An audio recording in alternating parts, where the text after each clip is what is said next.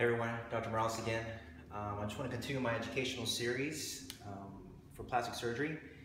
What I'm going to be talking about today is breast augmentation and exercises that I discourage my patients to do, really forever. The way I do a breast augmentation is called a dual plane technique, where the implant's partially under the muscles, partially in the breast tissue. I feel like it's the longest lasting implant pocket for patients. I think it decreases complications in the future.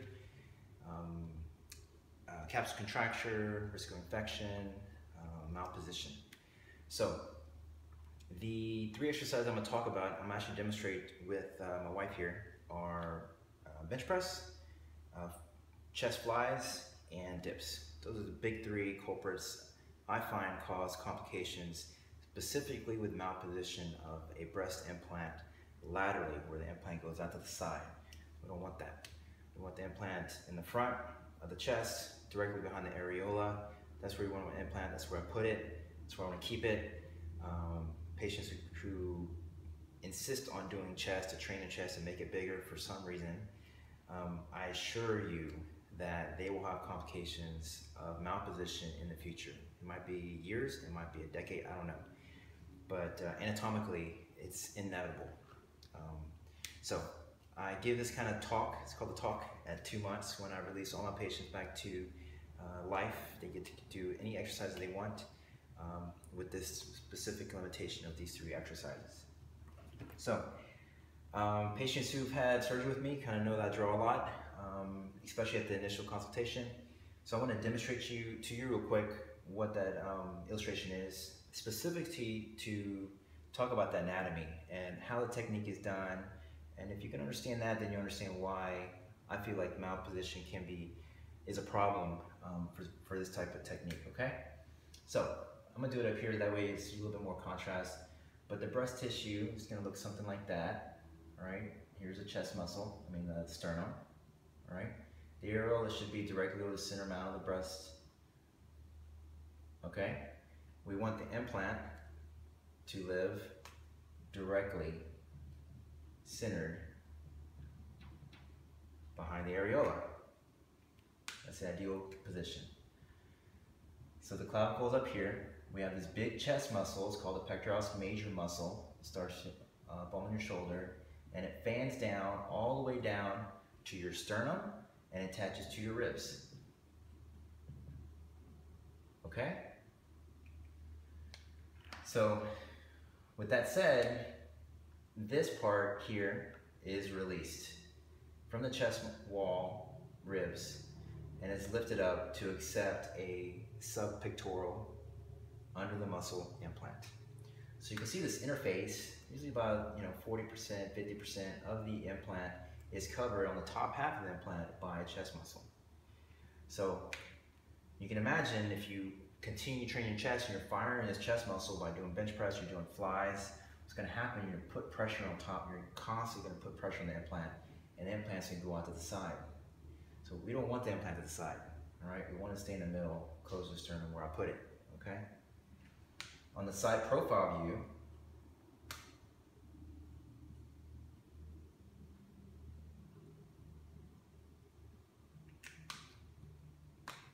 this is an implant, how it's going to look under gravity.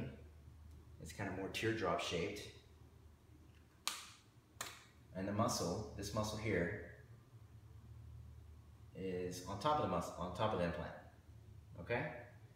Usually the access incision is through the crease, and then that way the implant's placed under directly behind the breast tissue, which is on top of the implant.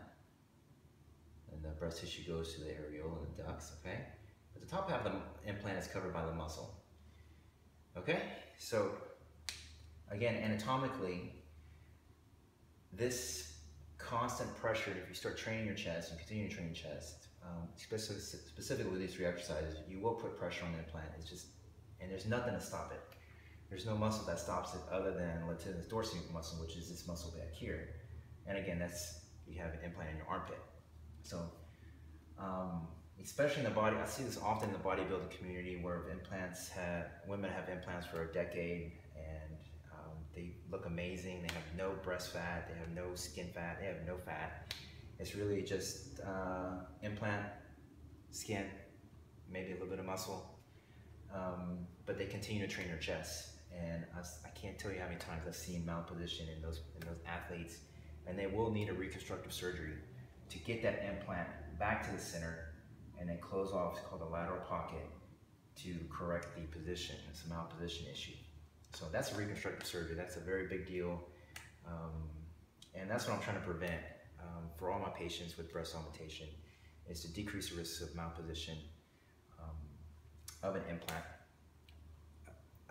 with training of certain exercises.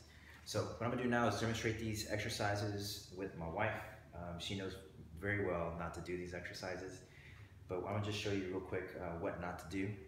If you see any women doing these exercises with an implant and you know they have augmentation, tell them, go watch Dr. Morales' video, and then hopefully I convince them. But here we go, I'm gonna show you these real quick. I'm gonna demonstrate these exercises real quick. So I'm gonna use my wife. We did breast augmentation about 3-4 years ago. She's in the bodybuilding too, so ever since her augmentation, I told her not to do chest anymore. There's no reason for it. She can train her chest all she wants, do her back all she wants, and triceps all she wants.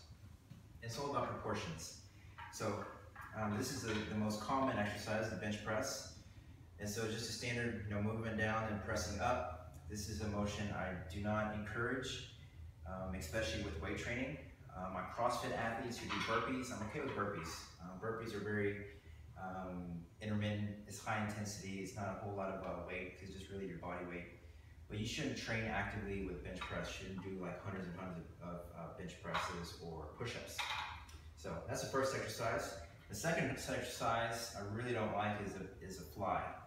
So pectoral flies, you see a lot of guys do this. Obviously we want big chest, nice full round chest. But for women, you do not need to do it. It is 100% the pectoralis major firing. And so with constant stretch and pressure, you're putting a lot of pressure on this implant, pushing out the side. Do you feel that? Yes. Yes, so we don't want to do that. And the third exercise is the dips. So dips is something that has a pectoralis major as a secondary accessory muscle. The primary muscle is the shoulders and triceps, and so most women do this on, with their own body weight on the edge of a bench. Some women do it like up on a machine. But again, this is a very, very, very hard stretch on the pectoralis major. Again, the muscle lives right here, and when she dips down, she's gonna put pressure. You can see the implant kind of get pushed out, and that's what we don't want. Doing that hundreds and hundreds of times over the course of years, maybe a decade. And I promise eventually that implant will go out to the side and have a malposition issue, and that will again require reconstructive surgery to get that implant back in the correct position. So the whole purpose of it is to decrease complications. I want breast augmentation to last you as long as possible, to be with your body, and I don't have any issues with corrective revision surgery we have to do in the future. So again, these are the top 3 exercises I want you doing after breast augmentation. Please keep following my YouTube channel, my Facebook, Instagram. I'm gonna keep up with these educational series videos, and thanks for following.